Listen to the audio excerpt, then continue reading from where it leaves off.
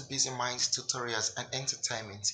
My name is Usifo Alende, and today we want to learn how to create a CD or DVD label. So let's jump right into it.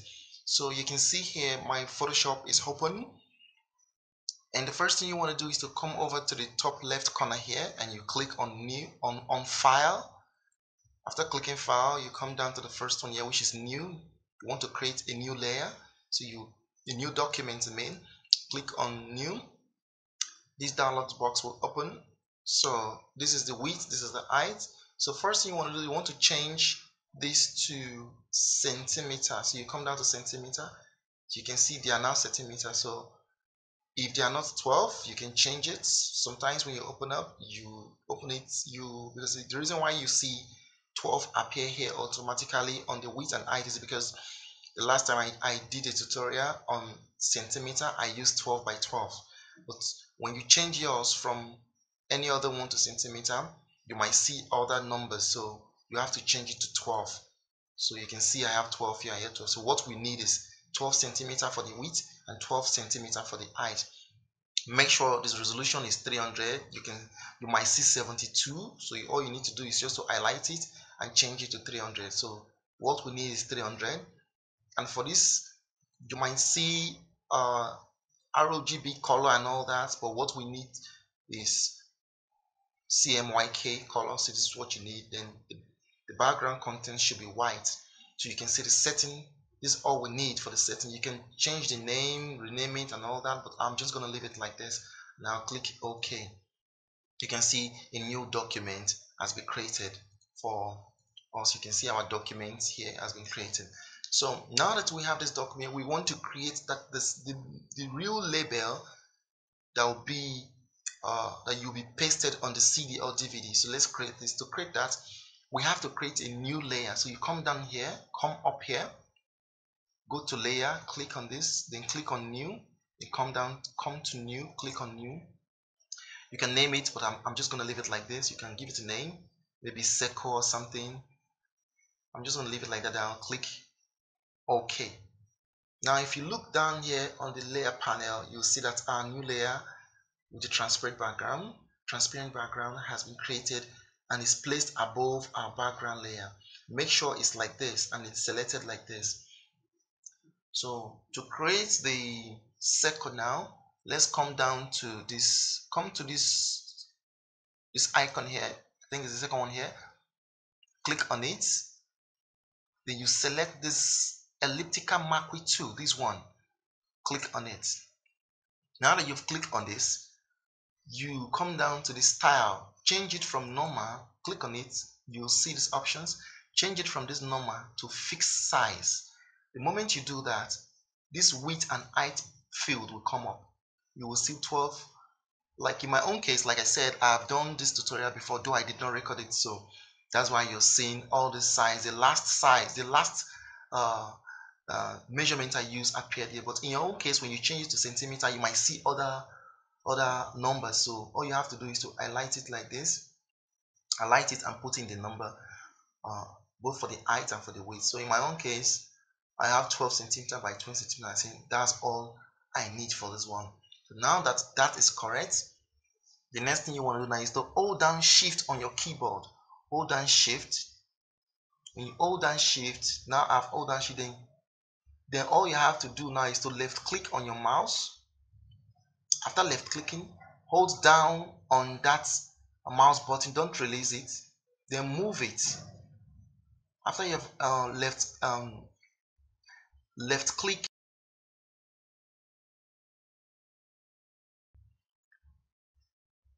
hold down on the mouse, then begin to move the circle you have just created. Move it to put it inside the box.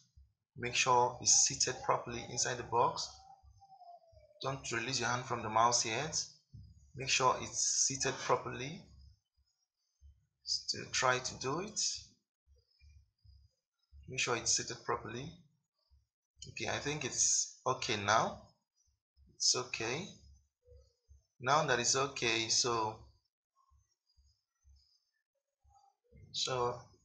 when you know it's okay, the first thing you want to do is to release your hand from the mouse first. Don't release your left finger from the shift key. Release your hand from the mouse first. So I've released my hand from my mouse. Then the last thing is to release your finger from the shift key. So I've released both my hands from the, so you have your perfect circle. So the next thing you want to do, we want to separate, we want to make sure this is the outside of the circle and this is the inside of the circle. So to do this, the next thing you want to do now is to come down to select, click on select here, then you come down to this inverse, click on inverse. The moment you do that, you will see everywhere is highlighted. You can see all this line. So it's now differentiated. We have the outside and we have the inside circle. So we want to differentiate them. Let's give this outside area a different color. So let's go to paint bucket. So you click on paint bucket.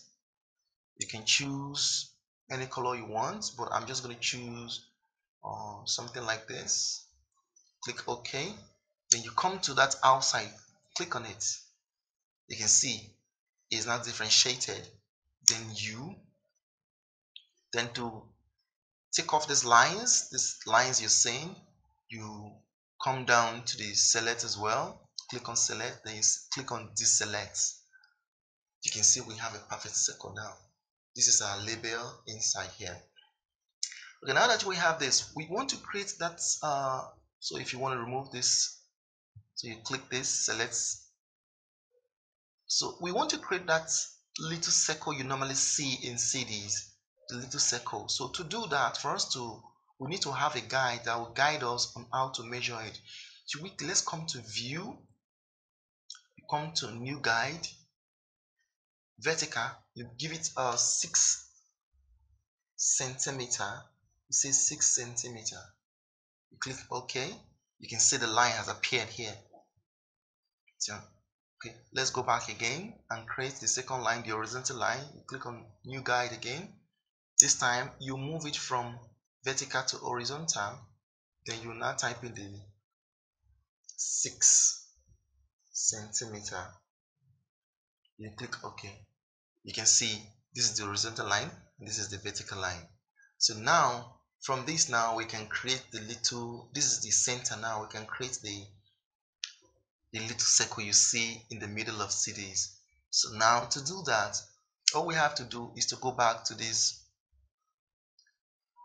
click on this, click on the elliptical tool again, then you come to this area, then you change this to 1.5, type in 1.5 here, then you do the same thing for here to highlight it and say 1.5. After clicking that, you can hit enter on your keyboard. After hitting enter, then you hold down on your shift key again, hold it down, then click on your mouse. You can see the circle has been created. Then don't release your hand from the shift key or the mouse. You move it just the way you did with the major circle. So you move it while holding down on your mouse. You move it. We want to measure it to put it properly. So you look for the circle properly. I think this is the perfect. I think this is good. Or I want to move it down a bit. I think I'm okay with this. The first thing again, you release your hand on the mouse first. Then before you now release your hand from the shift key.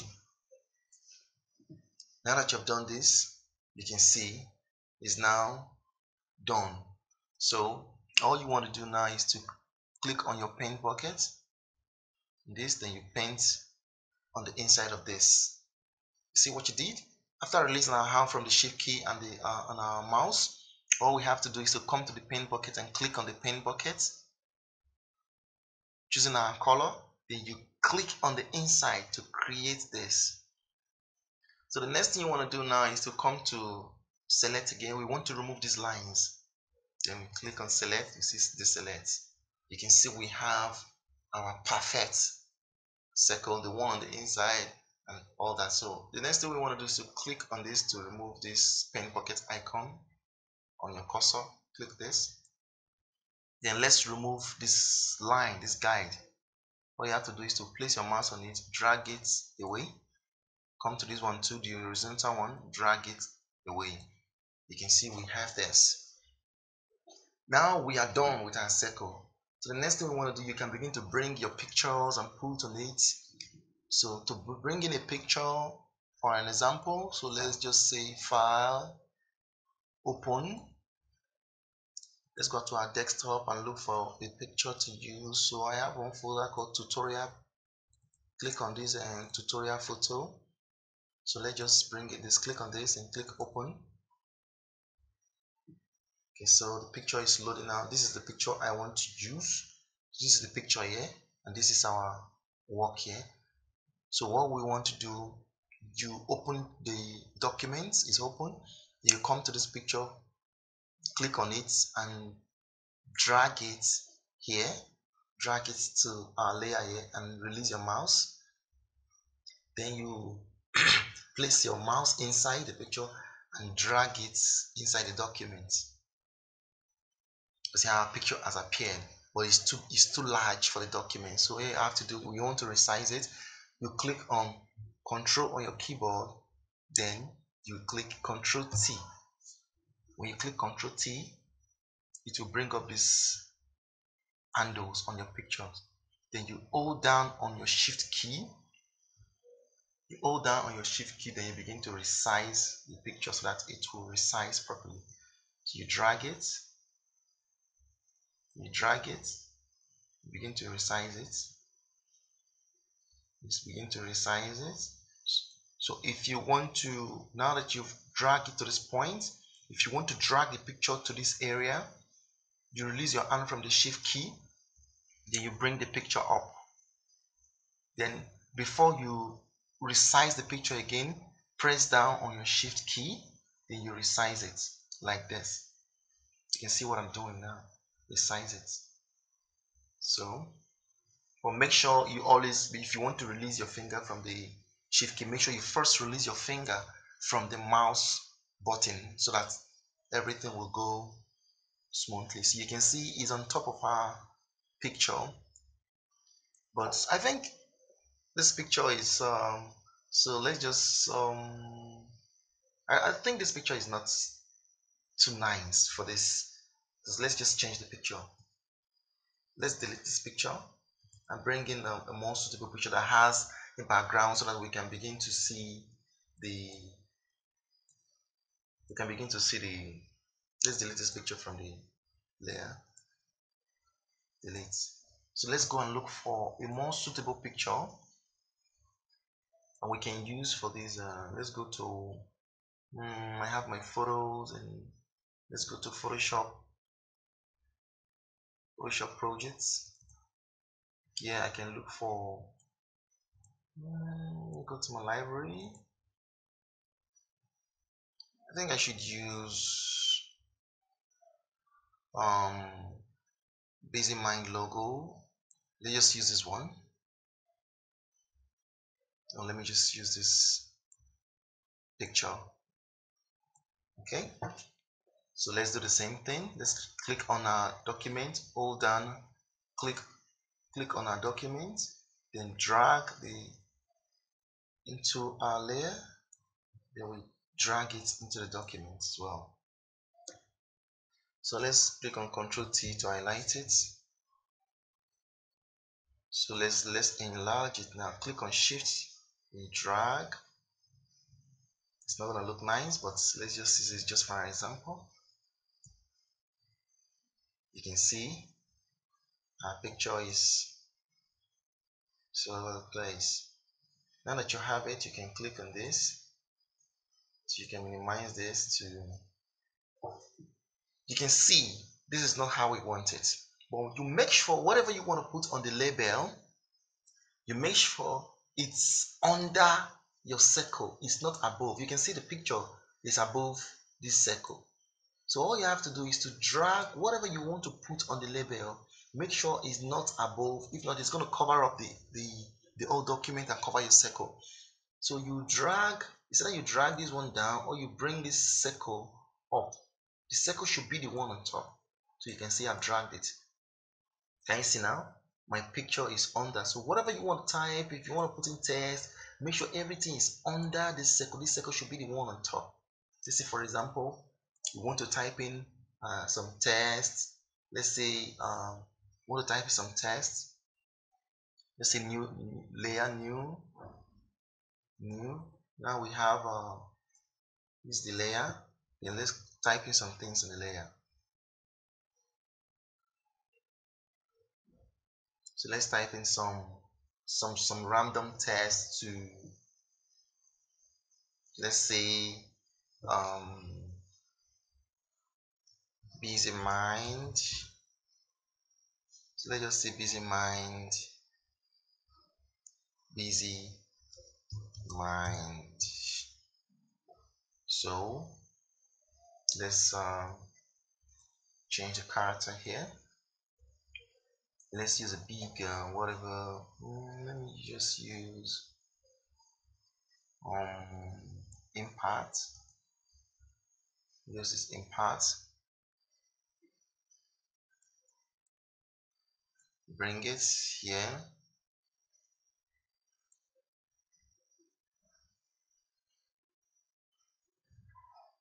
So let me just give it a font. Let me give it let me give this. So you can see if you bring it anywhere, you can bring it here, you can bring it here, but make sure it's displayed. So that's how you basically create a CD. You can resize it, Control T to resize it, bring it. You can stroke, you can give it a stroke, you can double click on this. This is stroke. You can increase the stroke. By clicking on the stroke, you click on the stroke, then you increase the size. So you can just leave it like this. Click OK. So that's how you basically. So what you do now is to save. Click save. If you want to go and print it out so you can stick it on your CD or your DVD, you can come here and say save it as a JPEG. The format you can just name it my label. You can just name it, sorry, you can just name it my label, my CD label, my CD label. You choose where to save it. Make sure you know where to save it, maybe in your picture folder and all that. Then you click save, then it will save in your folder. So when you take this to a printer and you print it out, the document will come out like this. So all you have to do is to trim it. You have to trim it to this size. Or this is the outside. You don't need all this area. When you print it, they will trim it for you. So this is the CD, exactly the CD document you'll be pasting on the CD. So that's how you basically create a CD or DVD label. Same thing, CD or DVD. This is the label you create. So thank you very much for being with me today, and make sure you subscribe.